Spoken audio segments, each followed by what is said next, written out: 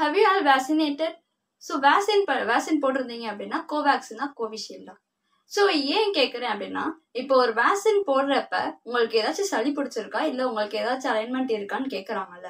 சரி, சளி பிடிச்சிருந்தா ஏன் வந்து வேக்சின் போடக்கூடாது அப்படின்றத இந்த வீடியோவில் நான் பார்க்க போகிறேன். So welcome back to DD's Biology and this is your biology tutor. So in this video we're going to see about the transformation of bacteria. Bacteriaவோட reproduction பார்த்துட்டு இருக்கோம். That is conjugation, transformation and transduction. So conjugation நம்ம போட்டாச்சு videos. So அதை பார்க்காதவங்க description பாக்ஸில் link இருக்கு பாருங்க. Next is a transformation and next is a transduction. So transformation அப்படின்னா ஃபர்ஸ்ட் என்ன பண்ணியிருக்காங்க அப்படின்னா, ஸோ கிரிஃபித் அப்படின்ற ஒரு சயின்டிஸ்ட் ஸோ டிரான்ஸ்ஃபர்மேஷன் இன் பாக்டீரியால என்ன நடந்திருக்கு அப்படின்றத ஒரு எக்ஸ்பெரிமெண்டல் ஒர்க்காக சொல்லியிருக்காங்க. ஸோ அந்த எக்ஸ்பெரிமெண்டல் ஒர்க்கு சொல்றதுக்கு முன்னாடி இதோட பிரின்சிபல் என்னன்றதை நான் சொல்லிடுறேன்.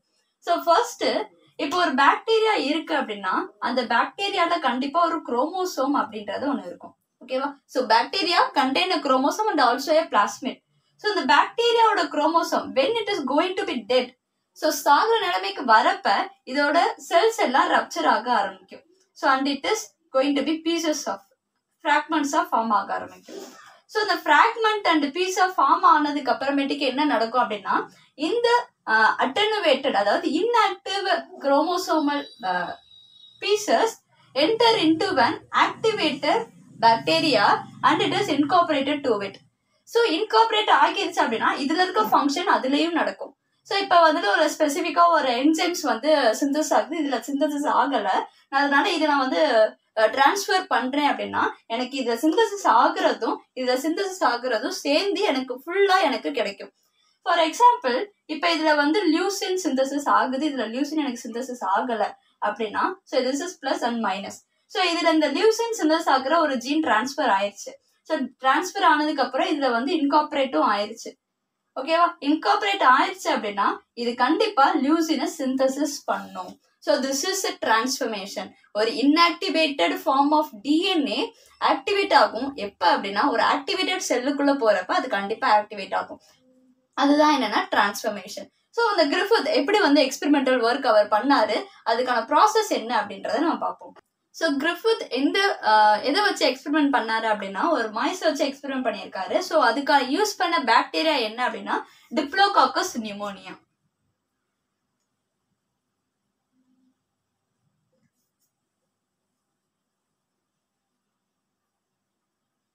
ஸோ டிப்ளோகாக்கஸ் நியூமோனியா அப்படின்ற பாக்டீரியா வச்சு எக்ஸ்பெரிமெண்டல் ஒர்க், அதாவது டிரான்ஸ்ஃபர்மேஷன் இருக்குதா இல்லையா அப்படின்றத பார்த்திருக்காரு. ஸோ டிப்ளோகாக்கஸ்லேயே 2 strains ஆஃப் டிப்ளோகாக்கஸ் இருக்கு. One is rough strain,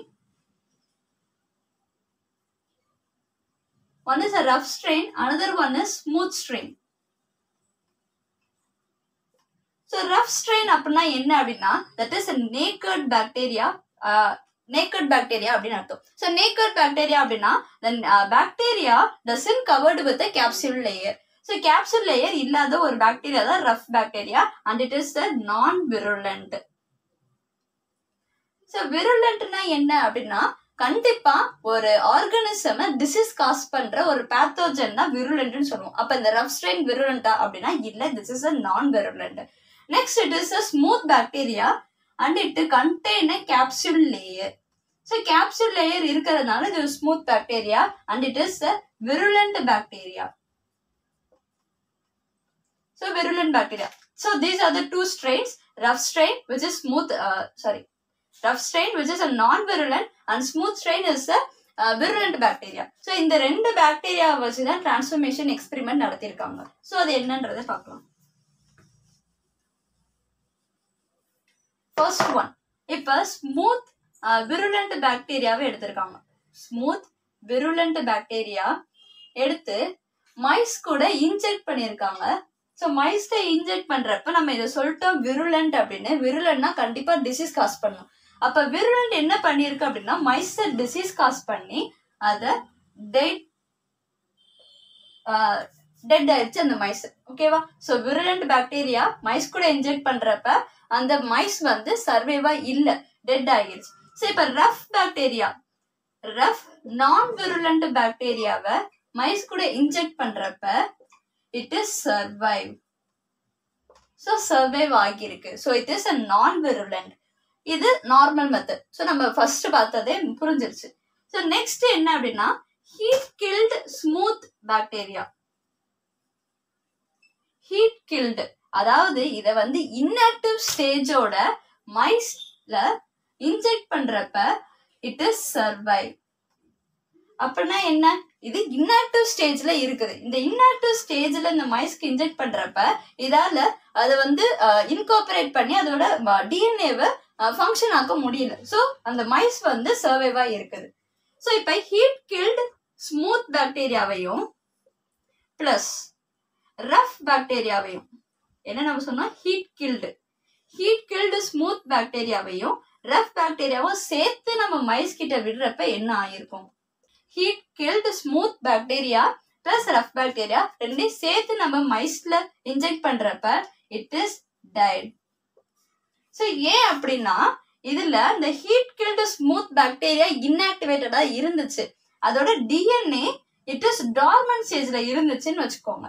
so இந்த டார்மெண்டட் இன்ஆக்டிவேட்டட் பாக்டீரியாவோட டிஎன்ஏ இப்ப ரஃபோட இன்கார்பரேட் ஆகி அது ஆக்டிவேட்டட் டிஎன்ஏவா மாறிடுச்சு. ஸோ இப்ப ரஃப் என்னவா மாறிடுச்சு, விருலண்ட் பாக்டீரியாவா மாறிடுச்சு. ஸோ அதனால இந்த மைஸால சர்வைவ் ஆக முடியல, அந்த டிசீஸ் வந்து காஸ் பண்ணிடுச்சு.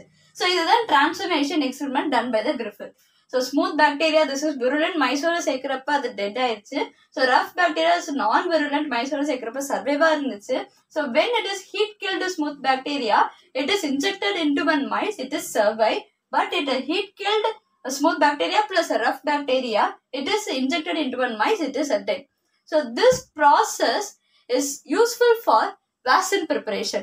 So ஏன் வேக்சின் ப்ரிப்பரேஷன், வேக்சின் போடுறப்ப சளி பிடிச்சவங்களுக்கு இல்லை கோல்டு வந்தவங்களுக்கு வந்து ஏன் வேக்சின் போட மாட்டாங்க அப்படின்னா, ஏற்கனவே கோல்டு அப்படின்றது ஒரு வைரஸால ஃபார்ம் ஆன ஒரு டிசீஸ் தான். ஆனா அது அவ்வளோ எஃபெக்டிவா இருக்காது. ஸோ அது வந்து ஒரு 2 நாள் 3 நாள் போயிடும் அந்த கோல்டு. இப்ப அந்த கோல்டு வந்து இப்ப நம்மளோட வேக்சின் எப்படி இருக்கும்னா ஒரு இன்ஆக்டிவேட்டட் வைரஸா தான் நம்ம எனக்கு என்ன பண்ணுவாங்க, இன்ஜெக்ட் பண்ணுவாங்க. ஸோ அந்த இன்ஆக்டிவேட்டட் வைரஸ் வந்து இம்யூன் சிஸ்டம் ஸ்டிமுலேட் பண்ணி என்னை ரெகக்னைஸ் பண்ண வைக்க சொல்லும் அந்த பாக்டீரியா. ஸோ அந்த வைரஸ் வந்து அதை ரெகக்னைஸ் பண்ண வச்சுட்டு ஸோ அதுக்கான இம்யூன் சிஸ்டம் அதை செக்ரேட் பண்ண சொல்லும். ஸோ இம்யூன் சிஸ்டம் செக்ரேட் ஆனோன்னா இப்போ உண்மையாவே வைரஸ் வந்து உங்களை அட்டாக் பண்ணிருச்சு அப்படின்னா அதுக்கான இம்யூன் சிஸ்டம் ரெடி பண்ணி அதை கில் பண்ணிடும். ஸோ இதுதான் ஒரு வேக்சினோட வேலை. ஸோ இப்போ வேக்சினை கோல்ட் பேஷண்ட்டுக்கு வந்து அகெயின் அந்த வேக்சின் இன்ஆக்டிவேட்டட் வைரஸை நம்ம இன்ஜெக்ட் பண்றப்ப அதுல ஏற்கனவே ஒரு வைரஸ் இருக்கு, அந்த வைரஸோட இந்த இன்ஆக்டிவேட்டட் டிஎன்ஏ வந்து இன்கார்பரேட் ஆகி அது விருலண்டா மாறிடும். ஸோ அதனாலதான் நிறைய பேஷண்ட்ஸ் வந்து இறந்து போனாங்க vaccine போட்டவங்களும். So this is the process of transformation in bacteria. So இதுதான் one type of reproduction in bacteria. Next என்ன அப்படின்னா டிரான்ஸ்கிரிப்ஷன் நம்ம லேட்டரா பார்க்கலாம். So hit the like button, share this video to your friends and don't forget to subscribe. Thank you.